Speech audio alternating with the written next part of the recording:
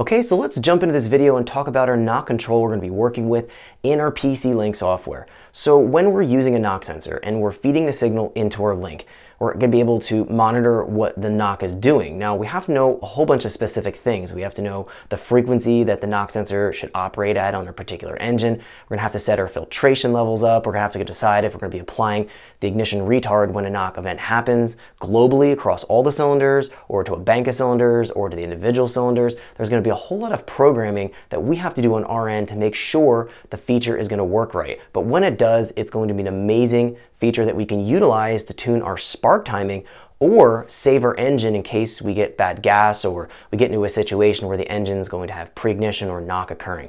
So without further wait, let's jump into the video so we can check this out. All right, so let's get started here. We're going to be talking about working with our knock control and our link software. We're going to be finding this is an invaluable software feature that we absolutely want to integrate with our tuning process. It's also going to be used as a safety protection feature once we step away from the laptop and we're running our car in racing conditions. It can save the engine if it sees knock, and it can do that on all the cylinders or individual cylinders depending on how we configure things. So the first thing we're going to do to get started here of working with our knock control is create a custom page. So I'm going to go here up at the top, right click, new page, and we're going to be calling this knock control, and then click OK.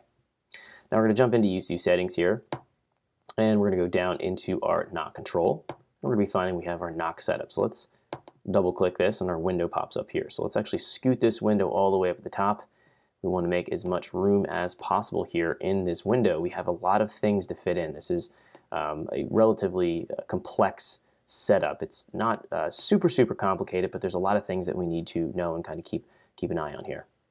So the next thing we're going to do here in knock mode, let's go ahead and just turn it to the on status. Now we can see we have two choices here. We see on knock internal or on DI knock interface. So if we have a Link G4 Plus box that has a built-in knock sensor, we're going to be finding that we can just simply click this and wire the knock sensor directly into our link.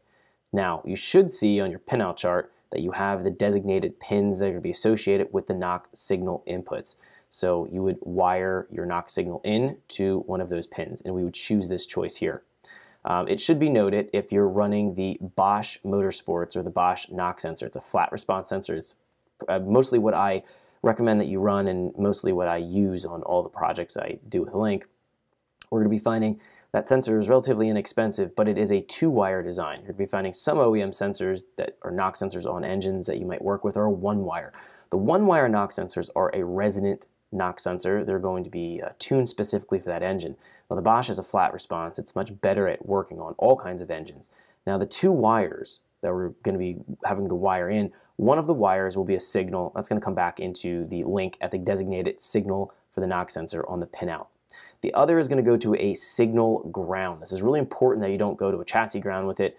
It's not going to allow that knock sensor to read. So we have to make sure that we pick a sensor ground on the pinout chart, and then we pick the knock signal, and we're going to be wiring both wires from that Bosch knock sensor into the link. So this other choice here, if we have the knock block, let's say from Link, or if we have a Plex knock sensor device, we're going to be finding that it can output a 0 to 5 volt, or we're going to be finding